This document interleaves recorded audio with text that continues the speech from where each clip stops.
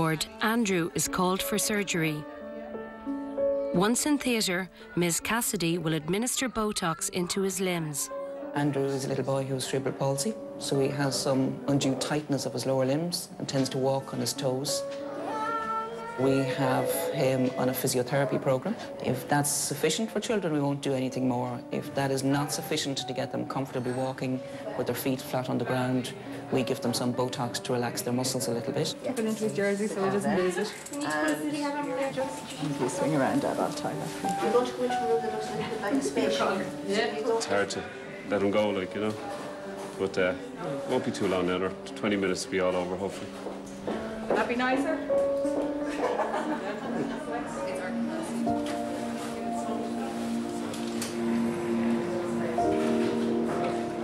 Cerebral palsy is a condition which interferes with your walking and your balance and your muscles and even your sensory system.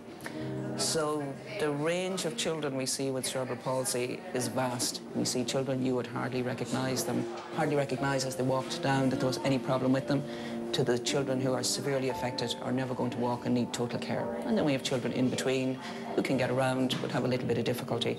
So we try and make it as easy as possible for them to get around. Botox eases their muscles or relaxes them a little and makes it easier for them to walk or easier for us to fit splints on them. Giving the Botox is actually very simple. It's just like getting a vaccination. It's a drug that we put into their muscles and it helps to relax them. The bit that's a little bit harder is to examine each child, see which muscle they particularly require it into, and set up then to actually do the treatment for them. I was wondering what was keeping him when he wasn't coming back. So. No, Dave has to do that. I couldn't go down with him. I'm a basket case. Bad enough, yeah. No, I'm glad now he's gone in and he'll be back in half an hour. Is that what you said? Yeah. Half an hour. Yeah. Twinkle, twinkle. Meanwhile, Michaela and Sophie have been on dialysis for almost 3 hours. For their parents, the hope of one day receiving a transplant is foremost in their minds. And downstairs, one little boy who has recently undergone such surgery has arrived for a checkup. Joseph is a patient who required dialysis at home every night. So literally 7 nights a week, parents had to put him on the machine. For, in the end, what ended up being 16 hours sometimes. He had no urine output, so he was restricted on how much fluid he could drink. 500 mils may sound okay, but that included literally any fluids that went into, say, cornflakes, into a cup of tea, jelly, soup, all of that gets included. So for a child to be told constantly that you just can't drink what you want to drink, it becomes a battle between the parents and the child. Obviously, if 16 hours of your day is taken up with dialysis, it doesn't leave a lot of time for real life to happen. So school, play, parents have to work. It has a massive impact on the whole family. Waking up every morning, as I said, after 16 hours or 18 hours of dialysis, facing a lot of tablets to take, not being allowed to take a huge amount of drink with it, and then to try and get him to get the energy to go to school. You know, he did all the hard work. He had to go through that day in, day out for a number of years before he was lucky to get his transplant. We were told that it would probably be a call in the middle of the night, and true to form was about I think about half 12. You just go up, get up, and you go. They just tell you. Got his childhood back. It's great for the other children. It's great for him. It's great for us. But as I say, he's a wee character that grabs life by the scruff of the neck anyway, and it's good to see him taking that chance. As the day nears an end for Michaela and Sophie, their parents look to the journey ahead and the prospects of freedom which a transplant will bring.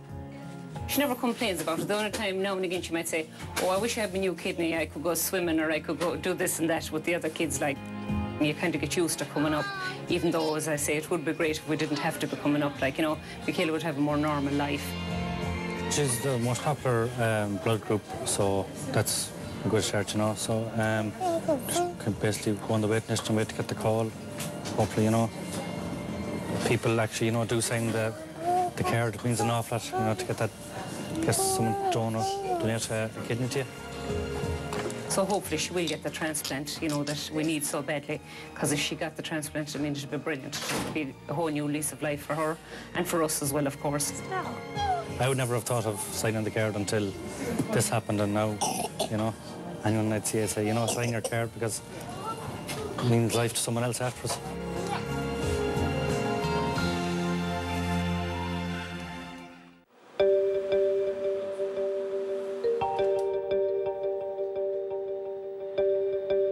Downstairs in the laboratory, the results of Jack's test have been finalised. In Jack's case, we were able to very quickly confirm the presence of the meningococcus, the bacteria that is one of the commonest causes of bacterial meningitis. This particular strain of meningococcus is what's known as a type B strain. Type B is the commonest type of meningococcus that we see in Ireland. It's a strain that's very readily treated with antibiotics, and in most cases children do very well. Now, unfortunately, there are a small number of children that even when we're able to make the diagnosis, even when they're started on antibiotics early, can develop complications, and unfortunately a small proportion of children do still die from meningitis, and that's why it's really important that we're able to diagnose it and treat it as quickly as possible, and hopefully to develop further vaccines to prevent it.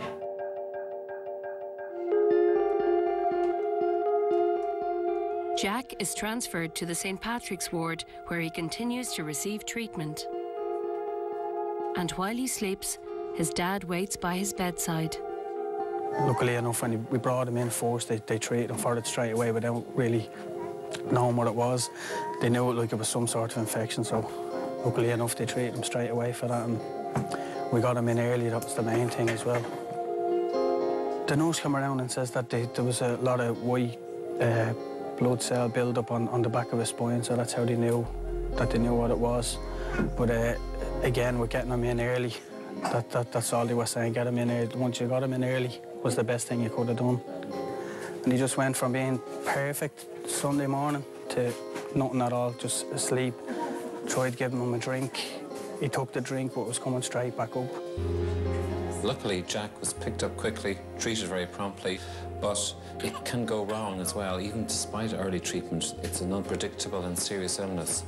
And, you know, there's a not insignificant rate of death with the condition. In this situation, I think both Jack's parents were very clued into the idea that he wasn't himself at all, that they noticed a rash. They clearly thought this rash was something that they'd not seen before, and they responded very quickly to it. It's unbelievable. Like, thinking of it now, like me and her would be saying, God, thank God we brought him in, thank God we brought him in early, because it was the best thing we could have done for him. The worst thing is seeing that child in that kind of state. I wouldn't like to wish it on anybody.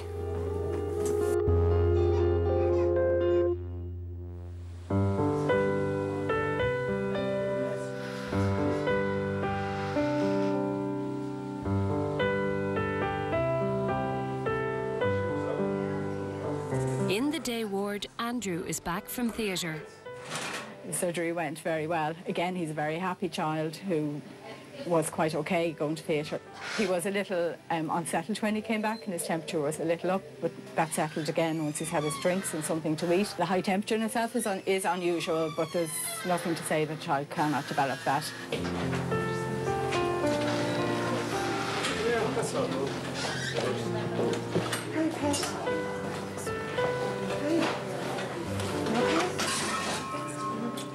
In some cases, the Botox works quite well. It might work for a year, it might work for 3 months, it might work for 6 months, and it varies child to child, so that's why they're reassessed. They usually have a care program anyway. Botox should just make their general care easier for the children who are more severely affected. Yeah, it's like walking on the moon. They call them his moon shoes, don't they? You'll be doing Moonwalkers. moonwalking next, right? So are you delighted to be going home, Andrew?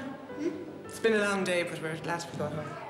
You can still do physio with it. They can still work physio on him with these on him. But we have physio all the time anyway, so to continue with it, just mostly stretching exercises on the muscle, like to get his heel down. You know, the Botox just gives it more, like a rubber band, makes it stretch more. Like, glad it's all over. Yes. Okay.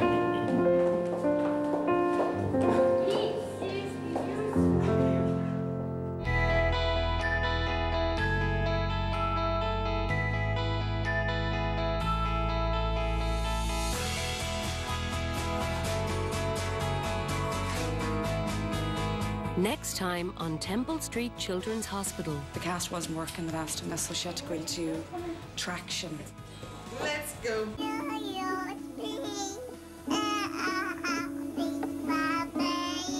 He's been getting quite a lot of infection. We'll know today now whether it's going to be long term.